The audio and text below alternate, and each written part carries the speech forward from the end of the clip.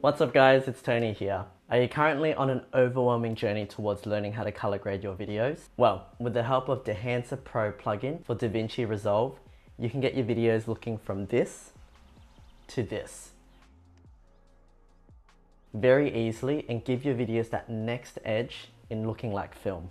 Now, just a disclaimer, I am no expert colorist here.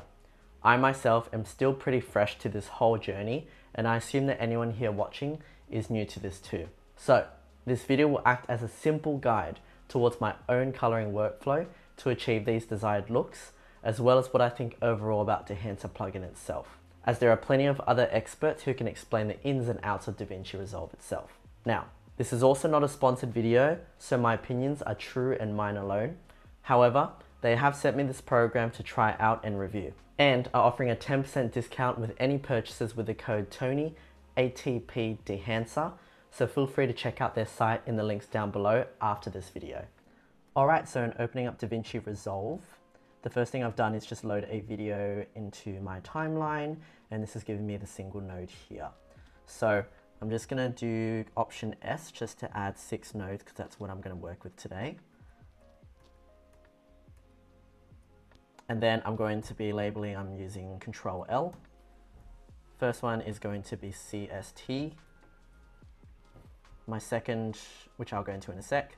My second node is going to be exposure.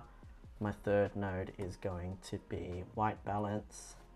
My next node is going to be look when it comes to curves and color.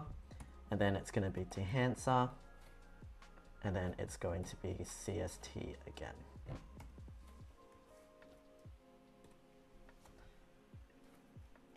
Okay, so first of all, with CST, I'm going to be, so we currently just have the nodes tab open. I'm going to be opening up the FX tab as we're going to be working with a color space transform. So what we're essentially doing with color space transform is kind of what the title says, is we're transforming the original footage, which was shot on a Sony A7C on S-Log2, into a color space that is a lot more wider, that will allow you to work with the colors and have more dynamic range in order to work with flexibility in terms of the color and the shadows and the highlights. So I'll explain it a bit more detailed, but first of all, we're gonna just search color space transform. Whoops, that's the Australian spelling. And I'm gonna drag it onto the first node. And then I'm also gonna do the same for the last node, and I'll go into why I'm doing that as well. So, with the color space transform, like I said, we're changing the what the footage was recorded as, which in this case I recorded on Sony S Gamut, and so that's the color space, and then the input gamma is S-Log2 for me because my camera doesn't do S-Log3. So that is my input. Otherwise, you would do S Gamut 3 and S-Log3 if you were using a camera that allows you to record an S-Log3. So for the output color space, there's obviously a lot of opinions out there regarding what people choose in order to work with their video footage. But for me personally, I find that the Davinci Wide Gamut for the color space, as well as the Davinci Intermediate, is a pretty good base to start kind of editing your colors and your video from. The reason why I'll show you is if you go into the CIE chromaticity graph, you can see that here this Rec 709 graph is quite small, which is kind of not the color space you want to be working in. Whereas if you look at the Davinci Wide Gamut here, this is a lot larger. So it's essentially allowing you to work within a larger color space so that you have that bigger range to work with and kind of get as much detail and color and contrast and brightness and darkness as you can from the video footage that you've recorded. So that's kind of why we do the color space transform into the Davinci Wide Gamut. And then moving on to the last node, we're going to be changing that Davinci Wide Gamut and Davinci Intermediate to a Rec 709, as the Rec 709 is the color space that we essentially want to finish at. So that's the reason why we do that. So as you can see, the image looks very saturated, very bright. It's not exactly looking quite nice, but this is where we're going to fix everything in between here, okay? I'll first of all go into the exposure node. So from here, I go into the primary color wheels where you have lift, gamut, gain, offset. What these essentially mean is lift is kind of responsible for the dark tones, gamma is responsible for the mid-tones, gain is responsible for the high tones, and offsets kind of controls everything else. The best way to view this and see what effect it's having is just looking at the parade, where you can kind of see the effect that you're going to have. So as you can see here, it's really bright, and I kind of want some shadows to come back. So I'm going to toggle the lift tab here and kind of bring my shadows down. As you can see, as I'm bringing that down, it also brings this down, which is kind of what I want to do because I want to kind of spread out this waveform essentially a bit more to create a better dynamic range and contrast. So there's that. I also want to bring up the highlights a tiny bit more, which is also bringing this whole graph up as well, which is also kind of what I want without clipping the highlights and losing detail. And then I'm also going to just decrease this. Actually, I'll raise it up a bit higher. And then with the offset, I'm just going to also bring that down a bit as well. So this kind of gives you quite more finer detail control in terms of your brightness and contrast to get you within the exposure that you want. I wouldn't really mess with the highlights and shadows because it's just not that detailed. So from there, I'll then move on to white balance. So from here, you can change tint and temperature if you want, but I tend to just kind of go on the offset wheel and kind of just slightly change it in a certain direction. I kind of would like this to be in a bit of a cooler tone. About there.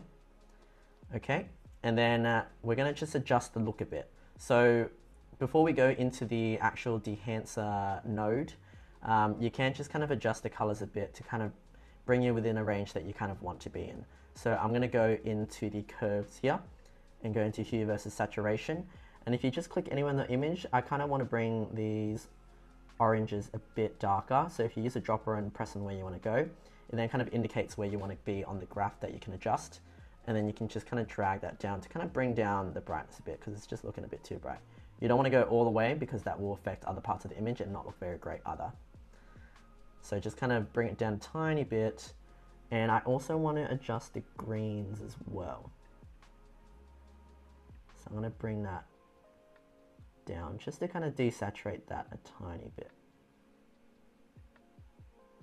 You can also just add a spot on the curve if you want to kind of adjust a bit more, higher range, but I think that looks okay.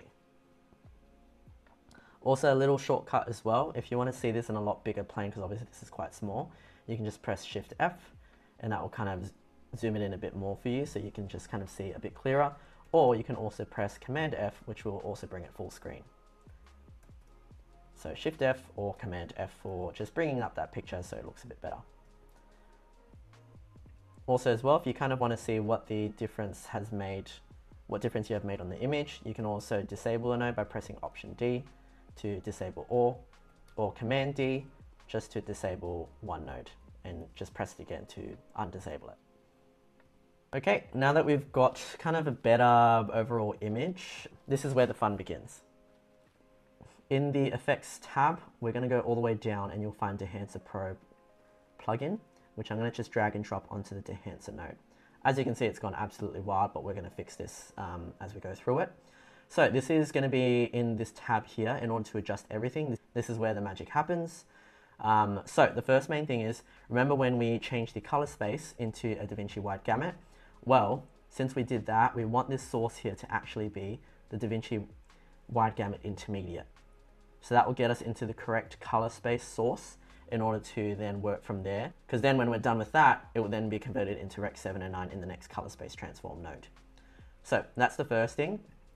I know some people have also just chosen their film camera and done that, putting their source vendor and kind of, you know, adding all those things manually, but I just find that this works perfectly fine if you have the color space transform nodes on either end. So we're going to start off with that. You'll see that there's exposure, compensation, temperature, and all those things. I don't really use these in this Dehancer Pro plugin because, you know, I did all those adjustments in these nodes here, which kind of gives you a lot better control and also gives you a better look. So I generally tend to avoid these because you also don't want to do everything in one place because you want to make these minor exposures and see, you know, you want to toggle and see what difference it's making by, you know, disabling and enabling it, or if you want to change something, you can change it quite easily. So I would avoid using these. Next, into film. So this is where the film stock is going to give you that really great look. There's so many options to choose from, and you just essentially got to see what works for you and what you generally like. I find that for this particular video that I took, the Fujifilm Velvia 50 tends to look a lot nicer, in my opinion, because it kind of just gives that little bit of a red tinge to the image, as well as just, yeah, kind of giving it quite a nice film-like look. There's also the option of a push and pull as well to kind of just adjust your look to how you want it to be. It's kind of, in this case, it's kind of just adjusting the brightness and the contrast, but in some of the other films, it kind of adjusts the temperature of the image a bit. So it's kind of different for every film. So for me personally, I wouldn't really want to touch that anyway, because that's just adjusting the brightness, which I don't really need to do in this instance. So next is film developer and film compression. Once again, these are kind of just adjusting things that you have already adjusted in your other nodes. So I wouldn't adjust these things here particularly, but you can play around with it and see if you want to do that. Same thing with expand as well. I wouldn't really touch that as well. Okay, print. So this is another spot where you can really change the look of your image as well. But actually, before we even do that, I just want to show the difference that that has made already. So if we kind of press Shift F and we kind of toggle, that was what it looked like before, and that's what it looked like already, and we're also not done yet. You can see it's quite grainy, but I'm gonna be adjusting that very shortly as well. So I might even just keep that open since we're just focusing on this tab. So print is where you can also apply quite another kind of strong film look as well. The most popular one is probably the Fujifilm 3513, as it generally creates quite a nice, you know, yeah, it just makes it look really nice, essentially. So I quite like the look of that, but Cineon just kind of flattens it out a bit too much for me. That's just a bit too much contrast, and that's a bit too dark. Obviously, if you apply these, you can, once again, go back to your exposure wheels and adjust the contrast so that it does look nice. But I personally just like the Fujifilm. And once again, you can adjust those here, or you can go back to the other nodes and adjust it. So once again, that's before and that's after so far. Color head, this kind of once again changes colors. Wouldn't recommend it. You've adjusted it in your other tabs. Better control in the other tabs. Film grain. Okay, so this is the part of Dehancer that gets quite exciting and quite nice. So in terms of film grain, you have options of 8mm, 60mm, or 35mm. Essentially, the smaller the millimeters, the larger the grain sizes will be, and the higher the ISO, the more amount of grains there will be. But you can also adjust the kind of strength as well with this slider here. So me personally, I don't really want that much graininess in my image, so I'll go for 65mm and ISO of 50. And I might even just bring that down, because you'll still see the grain, but I don't want it to be too intense personally. And just make sure that's enabled as well. Halation is the red and orange that essentially surrounds bright light sources and contrasting edges. You'll see that when I enable it here, it kind of adds a bit of that red tinge to the image, which is kind of a film style as well. And once again, the lower the millimeters, essentially the more stronger the effect looks with the halation.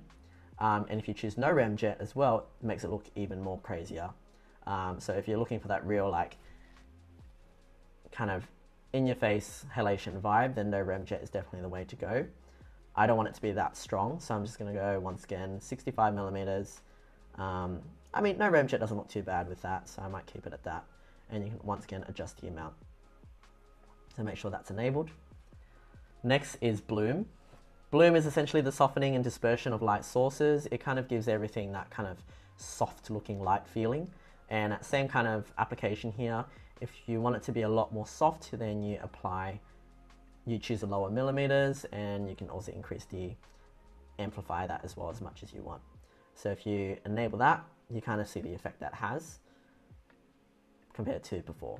So once again, just creating that glow. I might bring that down a bit. I don't need it to be that much, maybe 16 mils. Yeah, so if you before and after, you can kind of see the way that's affecting the image, which is great. Film damage, pretty self-explanatory. It's just essentially adding scratches, dusks, marks to the image to just give it that film vibe once again. It's just personal preference, how much you want to use it. And once again, 8mm just adds a lot more of that dust in there. So if you can see there, more of a film vibe, and 65 less so. So I'm going to keep that disabled because I don't really want that. Film breath is essentially kind of random changes in contrast, exposure, colors that can be present when it comes to analog film that usually come from imperfections with the lens. So I'll let you see how that looks here. Once again, 8mm is more stronger. So it kind of gives you that kind of pulsating vibe if you want that kind of style as well. So that's pretty cool, but I'll disable that. Gate weave is essentially like a jittering effect that comes with kind of pulling a reel of film through a camera. So I'll show you how that looks. It's just very subtle. Once again, if you want it to be more stronger, then you choose 8mm. Essentially a bit of a shaking effect of film. But I'm going to disable that. Okay, overscan. This is a really cool feature. So if you ever see those videos on social media or kind of anywhere where they show kind of like your video within like a framing of that looks like film, then this is exactly how they do it, because you can choose all sorts of types here. Let's enable that. So you can choose this one, which is a pretty popular one that I've seen on social media. So that looks pretty cool. And then there's the option of like this one as well. Super 16mm, Ultra, Super 35. I just think these look really nice. I'm definitely going to be using these at some point. You can change a lot of detail about how you want these to look. So I think this is a great feature that I'll definitely be using a lot. And then lastly but not least, vignetting. Pretty self-explanatory. I'll probably apply a bit of vignetting to this. You can do this as well in the Davinci Resolve itself, but it's right here, so I wouldn't mind using it. And then the rest is kind of just not something that you really need to worry about. So this is the original look, which I adjusted the exposure and contrast and a bit of the colors to. And this is the final look. Pretty cool, right? I can't believe how easy it is to get to this point, and I just love the way that it looks. Coming from someone who's been struggling with color grading, it is fantastic. I'll also show you another example as well. So another video I also edited. So this is the before, and this is the after. And I'll play that video as well. So kind of just really cool where you can just kind of, this just looks like a normal video. It looks nice, but to really give it that next edge, just having that plugin just really creates that cinematic feel. And I just am in love with it. Just being able to add like a film style to it, being able to add grain, halation, bloom, all of these features all added together will make any piece of video look like a professional film video. And I'm just so excited to see what I can do with it in the future as well. Overall, the Dehancer plugin is well thought out to the finest detail to really make color grading simple and so much more fun, as it is usually an incredibly overwhelming task at first. As a beginner, I can safely say that this will make my video editing process a lot easier, as I can focus more on crafting and editing a better story without spending so much time on grading. I do believe though that a lot of the features of the plugin are not particularly necessary when it comes to color correction and exposure, as those can be done in the other nodes for much better control and results. But if you really want to make this process very simple, it can almost entirely be done in the Dehancer plugin itself. I also have even had the chance to try out the app, which has the same features you see in the Dehancer plugin, conveniently in an app format, to be applied to both photos and videos with their extensive array of film profiles and presets. Here are some examples of befores and afters. However, this also requires a different paid subscription, which can also be quite steep. With all of this in mind, it begs the question, is Dehancer worth the cost involved? For a steep price of $450 USD for lifetime access for Dehancer Pro, I would say it isn't worth the price for anyone just looking to grade a video or two. However, if you are really wanting to take video editing seriously, I truly think the features are well worth it with a longer term investment, especially with the amount of time that you save. And if you want 10% off, just a reminder that you can use my promo code TonyATPDehancer to make it that little bit more affordable. Alright, that's it for the video guys. If you learned anything from this video, please give it a like, subscribe, and also check out my other travel videos below as well. I'll catch you next time. See ya.